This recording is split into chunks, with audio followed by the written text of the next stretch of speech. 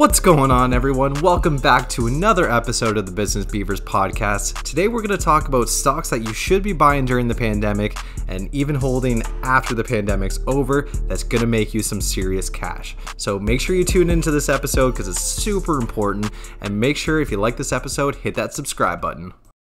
Oh, what do you got? What do I got? What do you got? Are you investing in stocks right now? Yeah, I don't want to give out their names.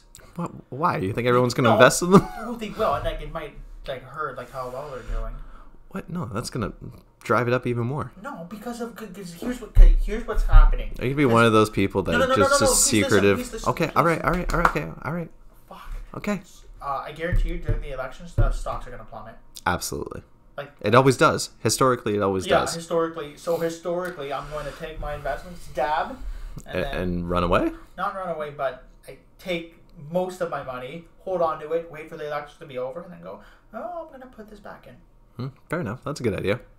So you're not going to tell us what stocks you got in right now? Nope. Okay, so I guess we're just going to jump right into it then. So stocks that are going to be COVID-proof if another wave does happen. I mean, as it progressively gets worse and worse and worse. Yeah. I mean, you're looking at anything tech, right? So if people are going to be staying at home, yeah. Netflix, Facebook, Amazon, Pinterest, stocks like that are definitely going to be recession-proof. That are definitely going to help your portfolio kind of stay borderline. There might be a little bit of growth there as long as you watch it. Companies that did really, really well. I actually will confess, I do have a portfolio that has stocks in Zoom. Zoom was huge. Zoom, PayPal, Etsy, Slack. Yeah. Etsy was huge too. Yeah. I can't believe the growth of Etsy within the last 6 months. I would have never predicted that a handmade not a marketing platform, but basically a marketing platform for handmade artisan stuff to grow 200, 300%. Like, it's just mind-boggling that COVID hit and Etsy just skyrocketed. Because there's a need for it now. People love handmade stuff, but it's just so expensive. I know, but it's worth it. Like, for me, and this is some spiritual hokey pokey lame shit. But when I buy something that's handmade, yep. And maybe it's because I'm neurotic and this is just how my mind goes to. But that maybe that person was having the best day of their life when they made that. Maybe they were having the worst day of their life when they made that. That is something that a machine can never put something into. So do you feel like emotional connection to that person because it was handmade by them? Maybe not emotional connection to them, but it makes me appreciate what they made because I don't know. It's the human experience of owning something that somebody else made. I think this is where you're starting to see a trend of products that are becoming more lifetime products instead of the cheapest.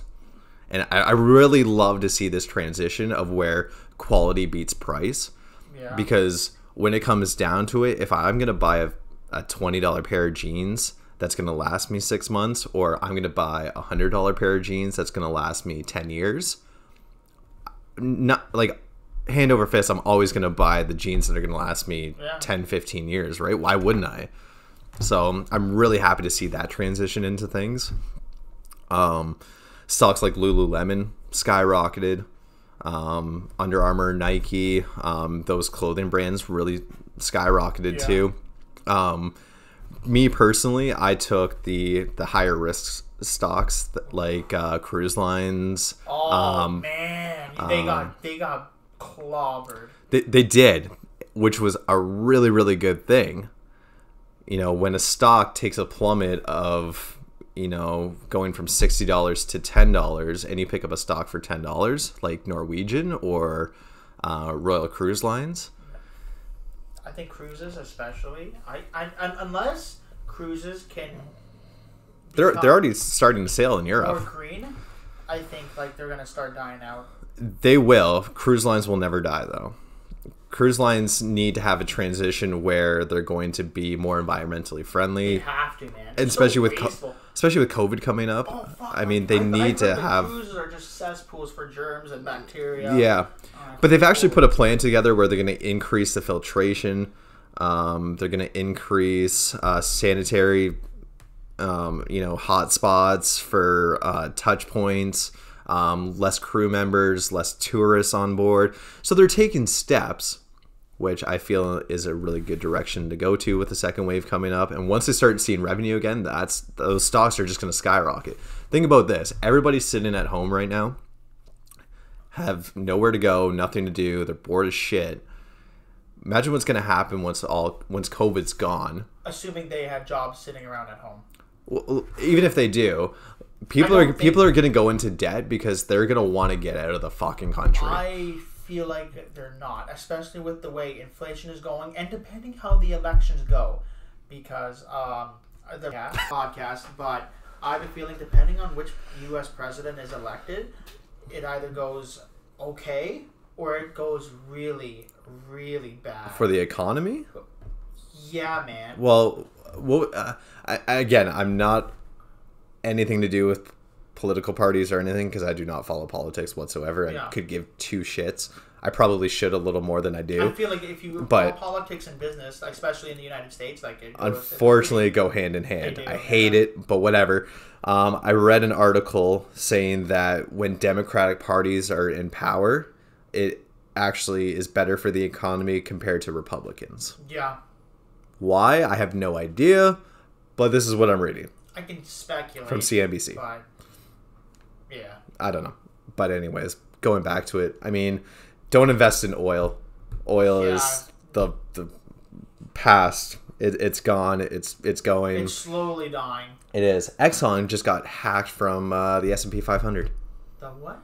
The S&P 500, the top 500 companies. They got hacked by another company? They didn't get hacked, but they got slashed. So they got taken out of the S&P. Like, you mean like yeah, hacked? yeah, Okay. like they got hacked out. Like hacked, no, like they didn't make the cut. Like gone. Okay. One of the biggest oil companies got hacked out of the S&P 500, and Etsy got put in. Oh yeah. Fucking Etsy beat out Tesla to go into the S&P 500. Hell yeah. So you might want to invest in Etsy because that might be a huge company coming up that's going to explode if it hasn't already. Or I don't think it's hit its ceiling. It could turn into a Theranos. Yes, because they're taking blood and just pretending everyone's got cancer. Fuck yeah. Okay, don't listen to Mark. Don't invest in anything of Elizabeth Holmes. No, she can't. She doesn't have any stocks. Tesla has huge growth. There's also a company out of China called NIO, and if you have $100, you can buy basically 6, 7, 8 stocks of NIO, which could be the next Honda. Wow. Yeah, I don't know if I buy a car from China. Look how many Honda Civics are going out there right now. Everybody has a Honda Civic. Yeah. Because they're so cheap. But I wouldn't buy. I don't want to buy anything from China. If I can, I try to avoid it. I would too. That's why I would rather buy a Tesla than a NIO. Yeah. But NIO has some really cool, innovative ideas for design coming, just for design purposes. Like, such as what? They have an SUV coming out that, I mean, is apparently gonna have more range than the Model X. Like driving range. It's like battery capacity is going to have bigger battery capacity and going to be basically a third of the price of the Model X. So you can pick up a Model X for $160,000 roughly, give or take. That sounds something has to give. It's like just Chinese engineering. No, it's not Chinese engineering. It's Chinese labor camps, bud. Well, exactly. That's not cool. No, it's not cool at all. But I'm just saying from a revenue perspective. It's gonna help the stocks. Come on, man. You're busting my balls. I'm just saying. What? You want to make some money? No, not on the backs of like people. No. Of sweatshops? Fuck that. No. All right. You would do that if you could. Would you have a? Okay, no. We're getting into it. Would you have Mark is getting. I'm looking you in the eye, like we're man to man. Mark. The sun is setting. The sun is setting. Would you have a sweatshop if you could make a lot of? If you could, like, if you had a company? No, I couldn't. Okay.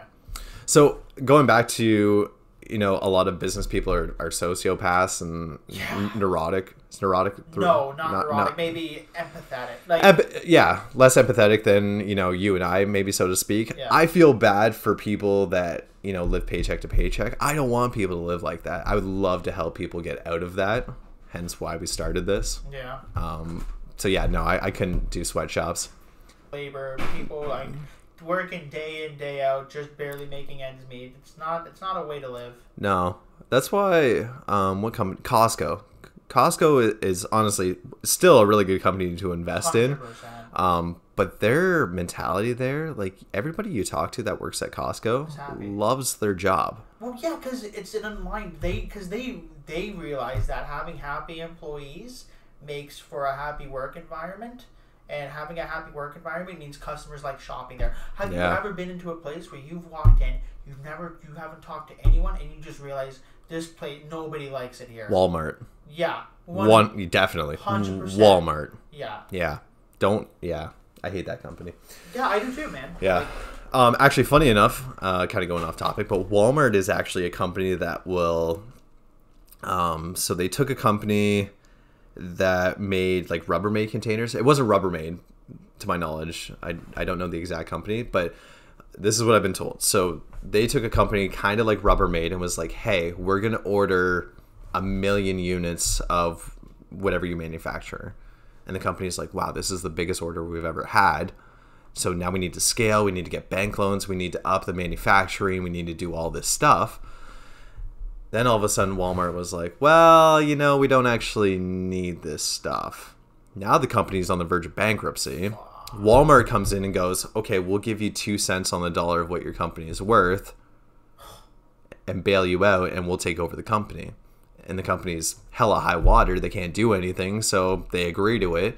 Now Walmart has the manufacturing rights to their product. They get everything for cost.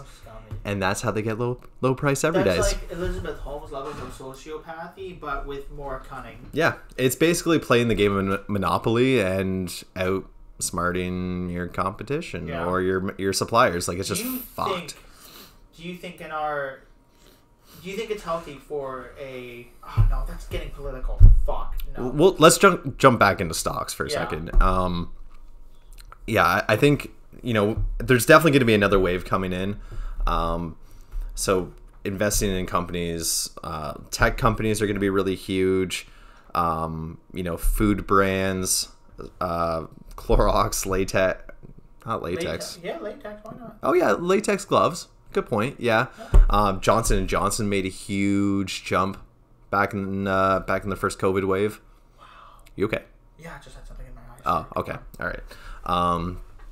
But yeah, companies like that, any kind of new streaming coming up, I wouldn't invest in Disney. Disney Plus is actually bombing right now. Disney itself is not having a really good time with COVID. I think a lot of entertainment companies aren't doing so good. Like Warner Brothers probably isn't doing good. Fox, they just closed. Was it Fox that No, Fox closed down Century 21. Yeah. Or Century 20 or Century 21. Yeah, 20th Century. So Netflix, Netflix is doing okay. Yeah, Netflix is doing really well. Netflix is just so colossal and they have a lot of money behind them. Oh fuck, man. Good for them though, because they've built a company.